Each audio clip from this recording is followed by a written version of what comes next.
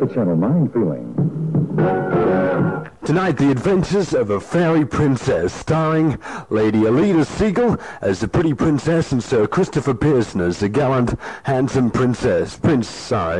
Mark West as the Squire, John Vandersea and Scott West as the dreadful zombies, also starring the children of Grantulla, not forgetting Rodney Goulding as the wicked wizard, and Anne de Boer as our friendly witch. Our story begins in the middle of the forest, where the beautiful princess is having her hair combed by some of her lovely ladies. Aren't you beautiful, Alida? Yeah. The princess sits in the forest, getting her hair done, but what's this? In the background we see the wicked wizard sneaking up behind her with these dreadful zombies. They come closer and closer, and the wizard is watching with the dreadful zombies. Dreadful. Johnny, you haven't looked that good for years.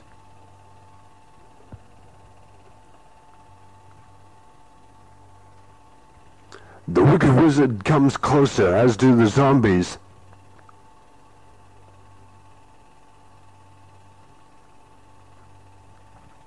They sneak up behind the fairy princess.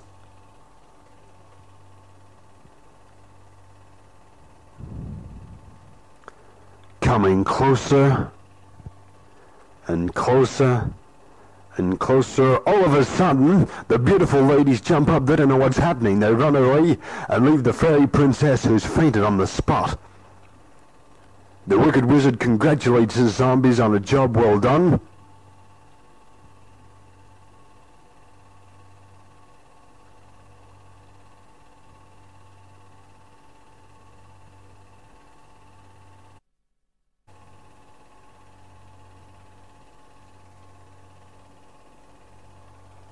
And says, let's carry her off.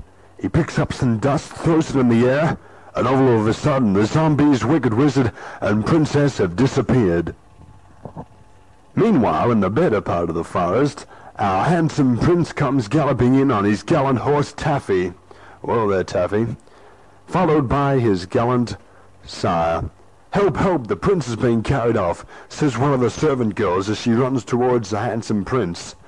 She doesn't know what to say. She just gets all confused and keeps talking, and the prince can't understand what she's saying. Come on now, let's get it straight, says the prince. What actually did happen?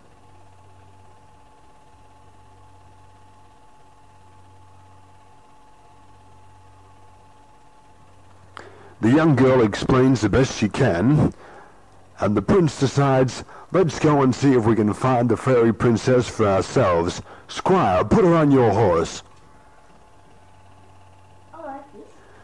The squire jumps up and lets the little girl get on. Then the squire has a go. Come on, Mark, get on your horse. No, try it again. That's better. And the two go galloping off into the forest, looking for the beautiful fairy princess, who, as we know, has been captured by the wicked wizard.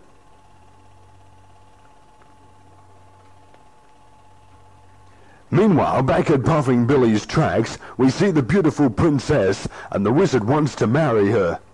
No, no, I won't marry you, says that beautiful princess. Right, seeing you won't marry me, says the wicked wizard, I'll put you down on the Puffing Billy tracks. Tie her to the tracks, he said to his zombies.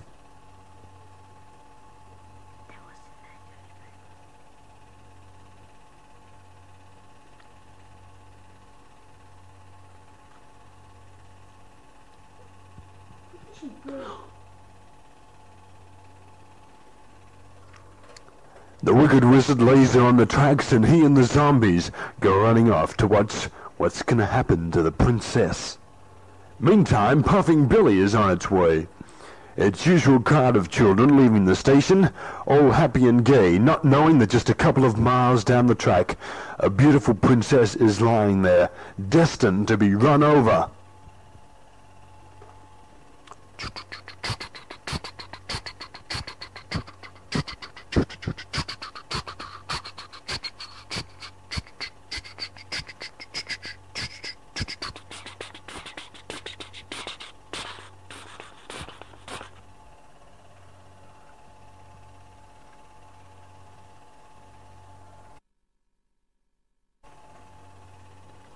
The beautiful princess lays helpless on the tracks. She can hear the trains coming through the rails. She can't do a thing. "Help, help," she cries, but that's useless. Meanwhile, the train comes closer and closer. The little girl's heart beats faster and faster.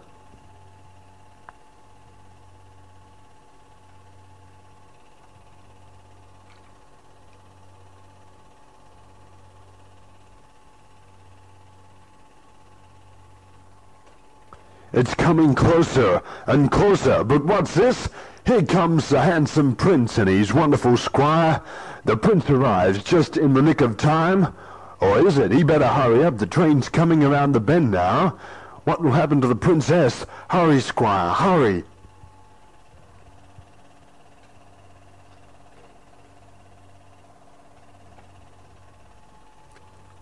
The prince makes it just in time and picks up the beautiful fairy princess off the tracks with the help of his squire.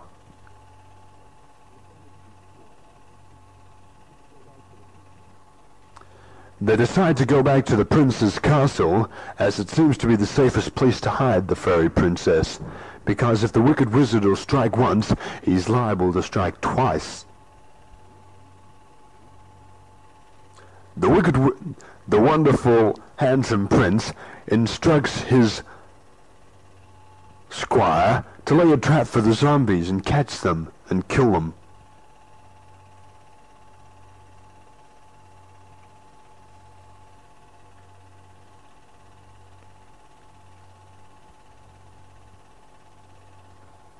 So the squire, with the help of some of his men, decide to plant a trap, hide in the bushes, and jump them when they come.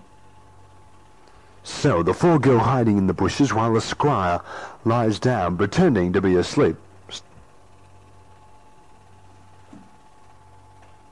The wicked wizard sends the zombies to kill the prince and the squire. They come creeping in, not knowing what's going to happen, when all of a sudden, as they grab the squire, out of the bushes comes four of his men. They grab them, put them down on the ground. Will they capture them, or will they kill them?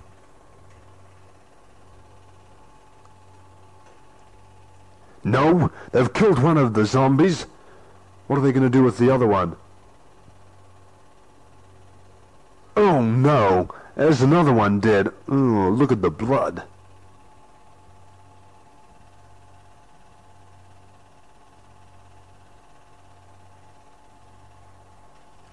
Meanwhile, the handsome prince starts discussing how can we catch and kill the wicked wizard. They decide to ask the friendly witch for her help. The friendly witch lives just down the brook along the stream, where the ferns grow wild and the rocks look beautiful. She's always been a friendly witch. She likes to help anyone that's in trouble, and the prince and the squire are in trouble this time. They must get rid of the wicked wizard. So to the witch's lair they go, and the witch, whose part's taken by Anne de Boer, is sitting there stirring some of her special brew. come closer," says the friendly witch. So the squire and the handsome prince sit down and begin to tell of the princess and how she's been captured, and how they need to catch the wicked wizard, and how can they do it. Suddenly the friendly witch has an idea. "You need a magic potion."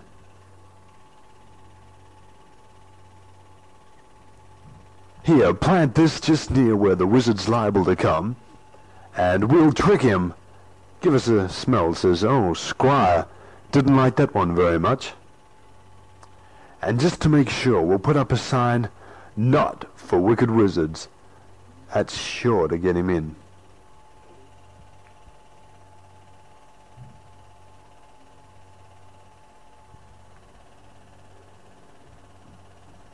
So the handsome prince and the squire thank the friendly witch for her advice. They go away and decide to plant the trap for the wicked wizard.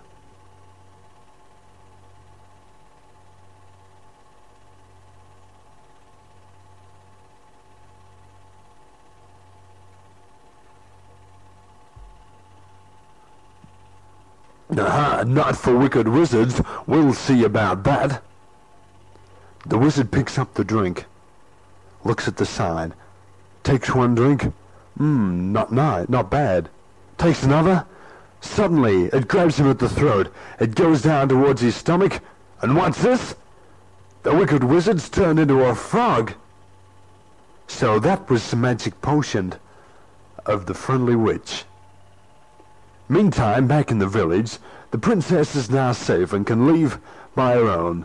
But the prince, who I think's fallen in love with the princess, decides to take her out of town herself, and the villagers all wave goodbye.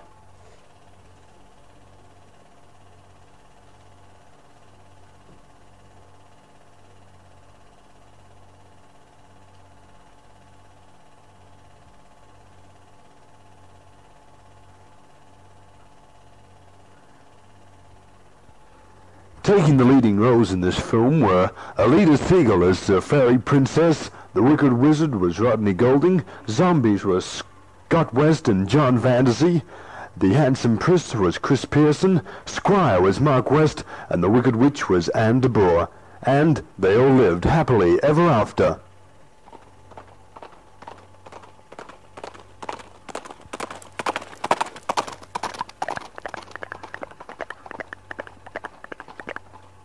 That's the end.